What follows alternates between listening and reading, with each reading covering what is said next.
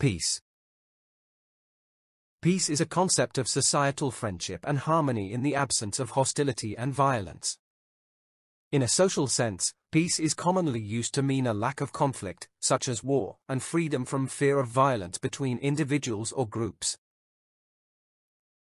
Throughout history, leaders have used peacemaking and diplomacy to establish a type of behavioral restraint that has resulted in the establishment of regional peace or economic growth through various forms of agreements or peace treaties.